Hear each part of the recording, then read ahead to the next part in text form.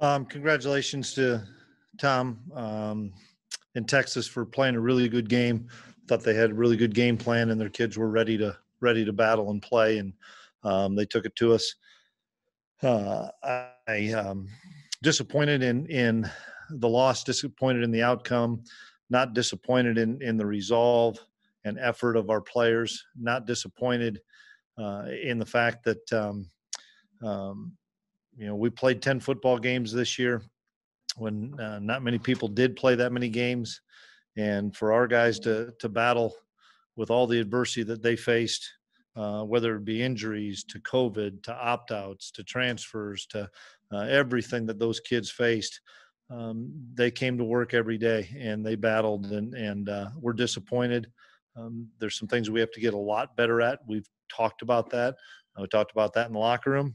All that being said, we were probably 3 points away prior to this game of making this game have a really big factor against Texas, potentially to go on to bigger, better things. But those are ifs and buts, and we didn't close on those couple games we had the opportunity to. So, we'll bounce back. Our kids have really good resolve. I don't know what seniors are going to do, so we won't even go that route and talk about it. But the guys that are coming back, I told them we needed to be better as coaches, and we will, and players needed to be better, and they needed to take ownership for the program, because that's when we'll turn the corner, is when the kids take the ownership of the program and not the coaches. And we have enough of the right guys coming back that I believe that can happen.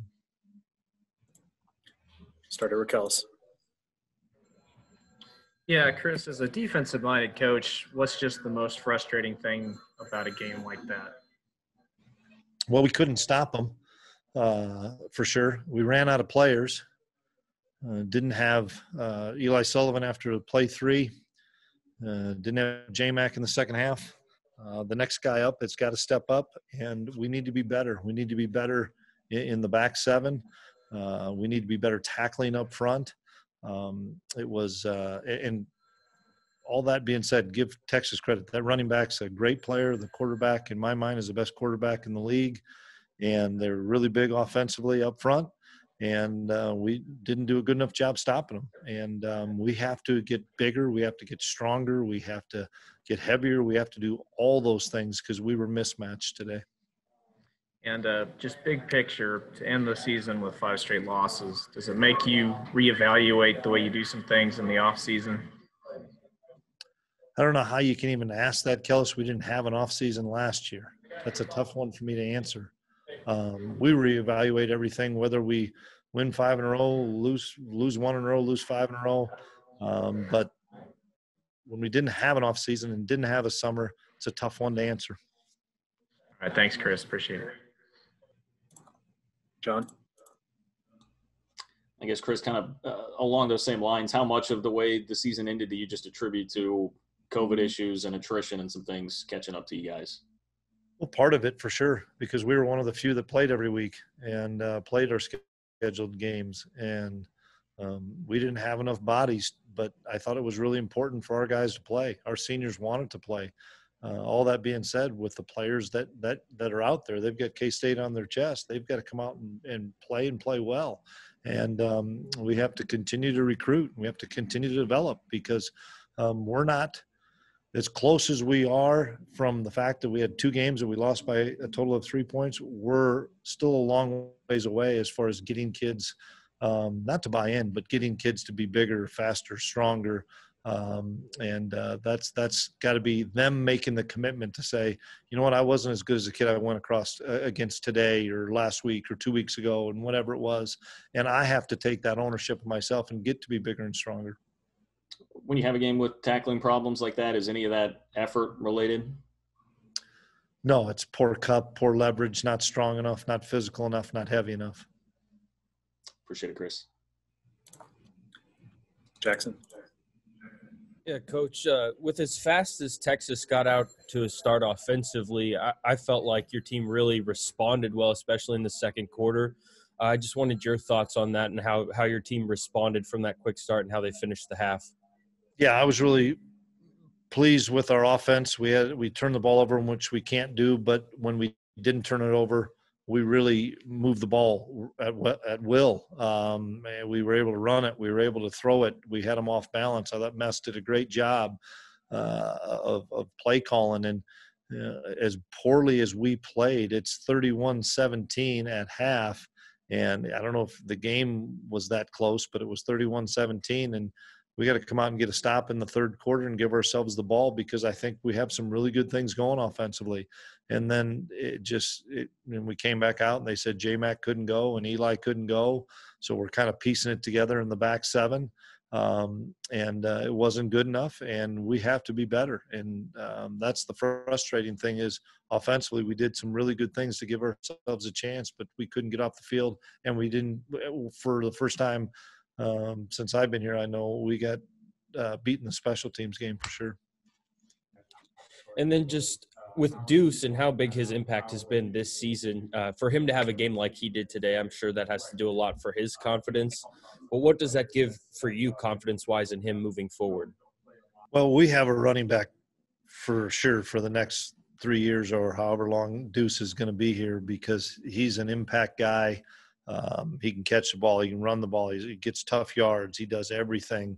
We just have to have more guys step up both sides of the ball like Deuce, that love the game, that want to be great, that watches as much film or more film than almost anybody on the team. So there's a reason why he's successful. He knows what the defense is going to do because he sees pictures pre-snap.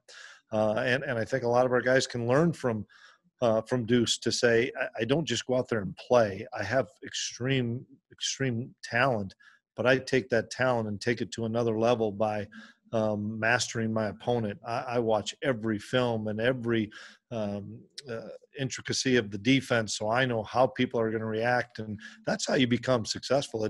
That's not by chance. That's that kid that loves the game, studies the game, and plays the game the right way. Thanks, Coach.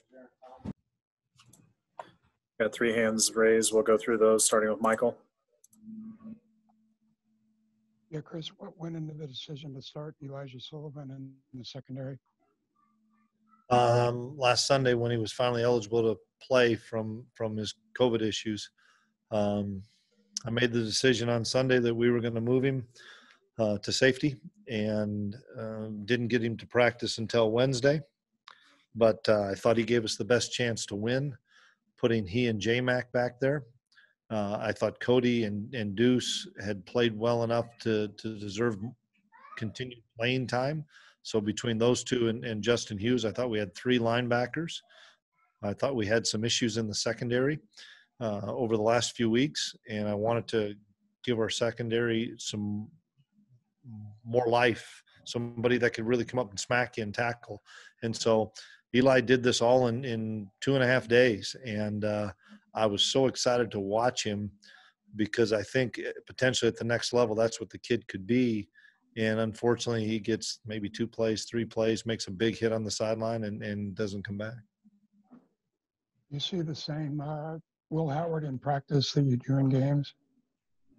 Yeah, I think Will learned. He grew so much this year. He became stronger mentally, became stronger physically. I'm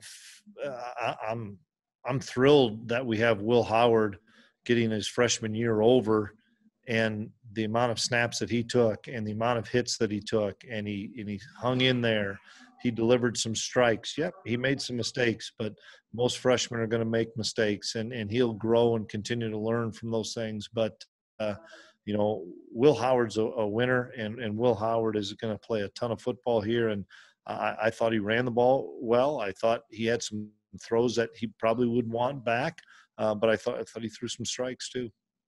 And do you feel like he values possessions in the ball when he's in practice versus games? Well, he needs to continue to value the ball in general. I don't care if it's practice and games and stuff. And we know as a staff, and we know as an offense, that we cannot turn the football over, especially when we're not stopping people on defense, because we can't give them easy possessions and easy scores. And I'm not going to beat up on an 18-year-old kid that's playing his tail off and trying like a son of a gun and giving us a chance to be successful and putting 31 points up on the board. he's going to be fine. And I was excited about his growth this year. Thank you, Chris. John? And Chris, does today reinforce to you that Malik has kind of turned a corner? Yeah, Malik was healthy the last 2 weeks and played really good football. And, you know, we were trying to get him the ball on some crossing routes. We're trying to get him the ball on some different things in the jet game. We saw that last week. That was a healthy Malik. You know, last week was a different game plan. And this week we saw a guy that practiced all week. The week before he didn't. This week he practiced all week. And I think Malik's an extremely talented guy.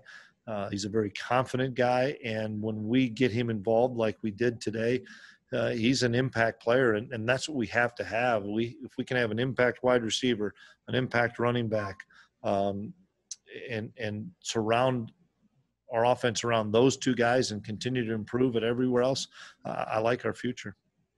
Appreciate it. Last one here, Kellis. I don't know if you really can put it into words, but just now that it's over, how hard was it dealing with COVID for 10 straight weeks or however long this was? Hardest thing I've ever dealt with in coaching, without question. Not knowing from 1 week to the next who's going to be eligible, to kids getting pulled out of meetings, kids missing games, kids. You know, Morris Brown shows up on Thursday of this week and practices 10 snaps, and then we get banged up, so he's got to play. He's a true freshman. He's not ready to play on that stage without practicing. You know, Eli Huggins played 35 snaps and showed up on Saturday before we played Texas Tech and hadn't seen him for 2 weeks. We lose tackles, lose guards, lose linebackers. I mean, nobody can prep you for any of those things, and that's why I'm so – proud of the resolve of our guys, because they fought, and the kids that are in that locker room, the ones that stuck with us through this whole year and through all the adversity, they're going to grow, they're going to learn from it, it's going to help them later in life, because if you can fight through an adversity of what we had this season, you can fight through anything.